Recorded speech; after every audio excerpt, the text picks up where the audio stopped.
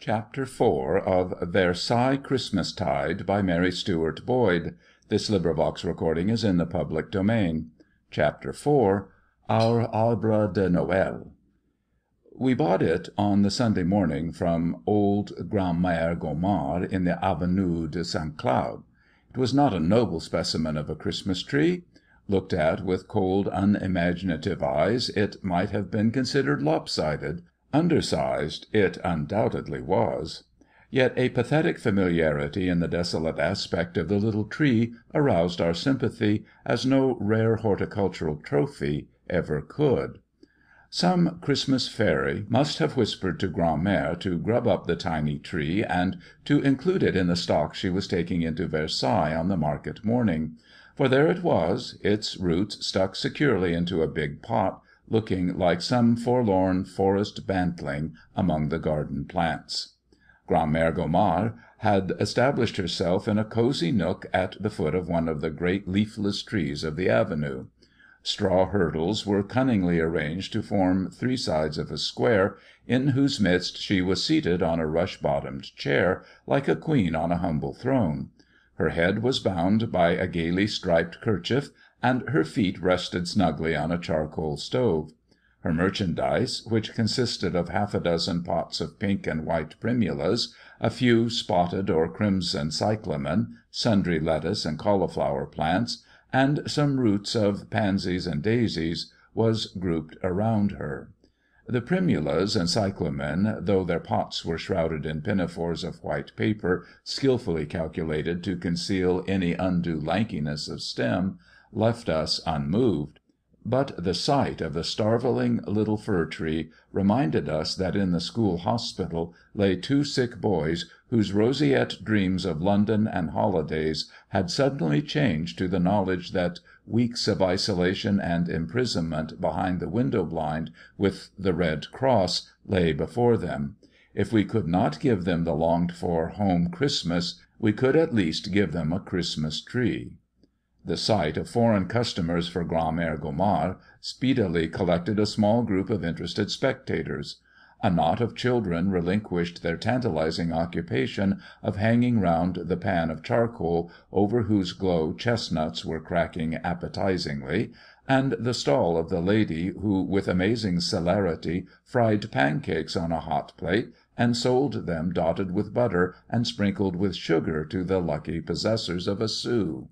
Even the sharp urchin who presided over the old red umbrella, which, reversed, with the ferrule fixed in a crossbar of wood, served as a receptacle for sheets of festive note-paper embellished with lace edges and further adorned with colored scraps, temporarily entrusting a juvenile sister with his responsibilities, added his presence to our court.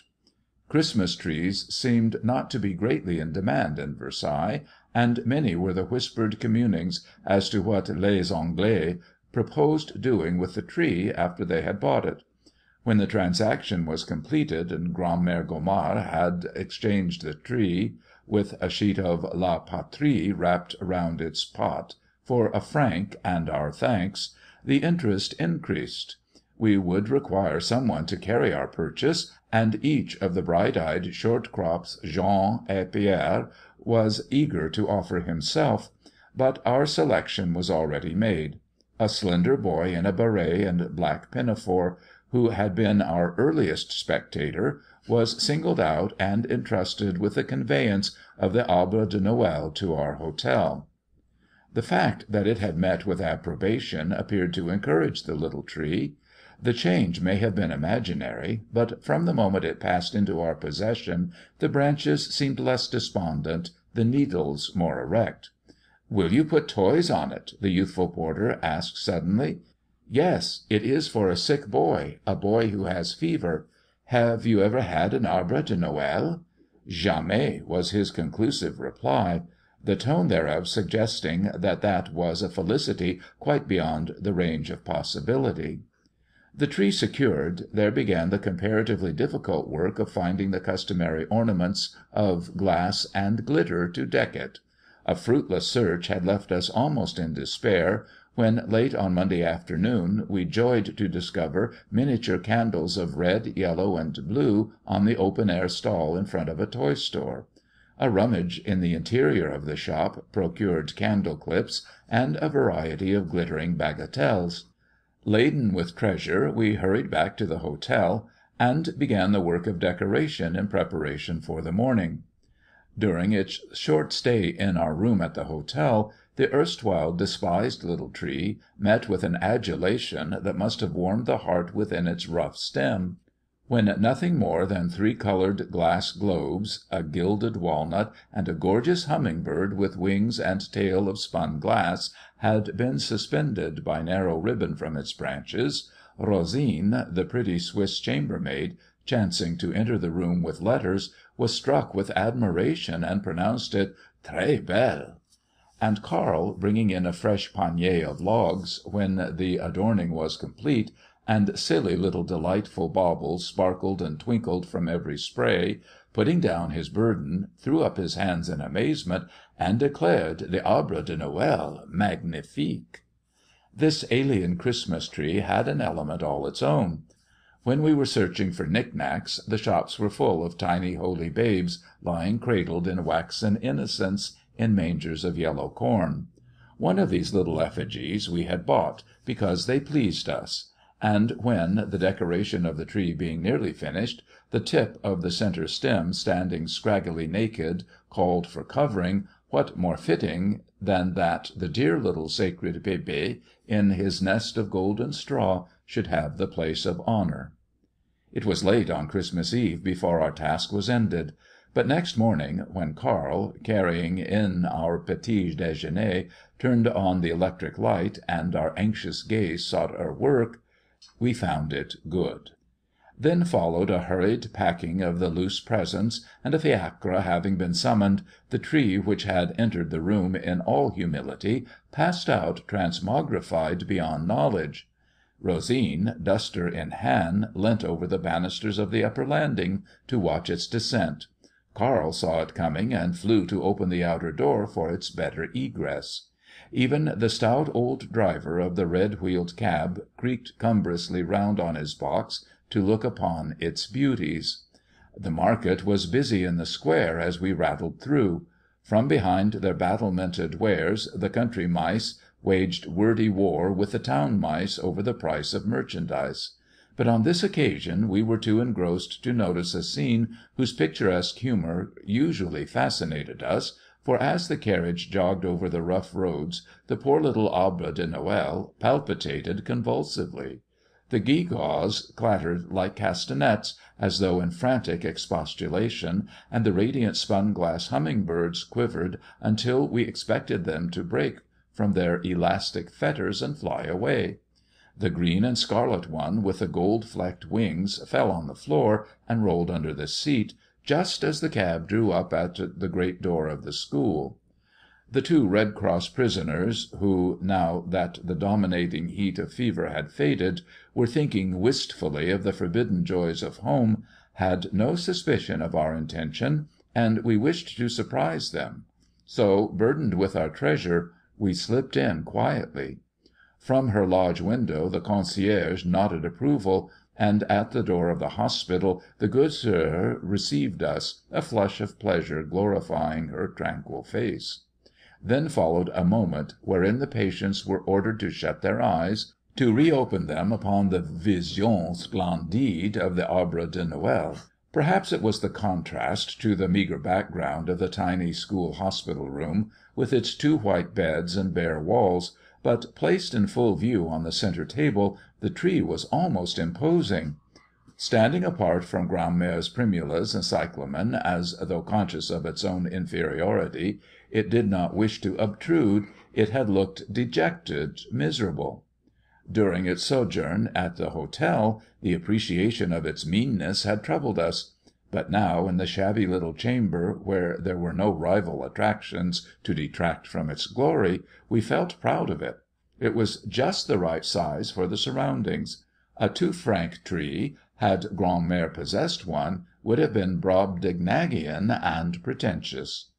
A donor who is handicapped by the knowledge that the gifts he selects must within a few weeks be destroyed by fire, is rarely lavish in his outlay. Yet our presents, wrapped in white paper and tied with blue ribbons, when arranged round the flower pot, made a wonderful show.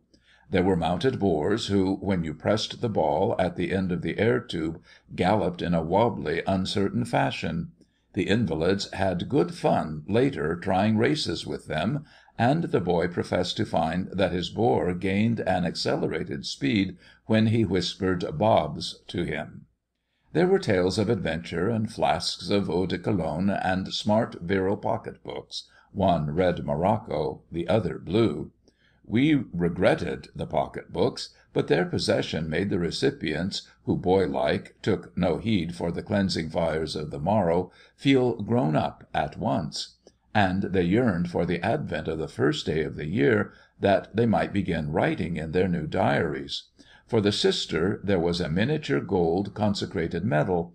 It was a small tribute of our esteem, but one that pleased the devout recipient. Suspended among the purely ornamental trinkets of the tree hung tiny net bags of crystallized violets and many large chocolates rolled up in silver paper. The boys, who had subsisted for several days on nothing more exciting than boiled milk, openly rejoiced when they caught sight of the sweets; but, to her patient's disgust, the Sueur, who had a pretty wit of her own, promptly frustrated their intentions by counting the dainties. "I count the chocolates. They are good boys, wise boys, honest boys, and I have every confidence in them, but I count the chocolates," said the Sueur. As we passed back along the Rue de la Paroisse, worshippers were flocking in and out of Notre Dame, running the gauntlet of the unsavoury beggars who, loudly importunate, thronged the portals. Before the quiet nook wherein, under a gold bestarred canopy, was the tableau of the infant Jesus in the stable, little children stood in wide-eyed adoration, and older people gazed with mute devotion. Some might deem the little spectacle theatrical, and there was a slight irrelevance in the pot plants that were grouped along the foreground, but none could fail to be impressed by the silent reverence of the congregation. No service was in process, yet many believers knelt in prayer. Here a pretty girl returned thanks for evident blessings received; there an old spinster, the narrowness of whose means forbade her expending a couple of sous on the hire of a chair, knelt on the chilly flags and murmured words of gratitude for benefits whereof her appearance bore no outward indication. We had left the prisoners to the enjoyment of their newly acquired property in the morning. At gloaming we again mounted the time-worn outside stair leading to the chamber whose casement bore the ominous red cross. The warm glow of firelight filled the room, scintillating in the glittering facets of the baubles on the tree, and from their pillows two pale-faced boys, who, despite their lengthening limbs, were yet happily children at heart, watched eager-eyed, while the sweet-faced Sœur, with reverential care, lit the candles that surrounded the holy bébé. Chapter 5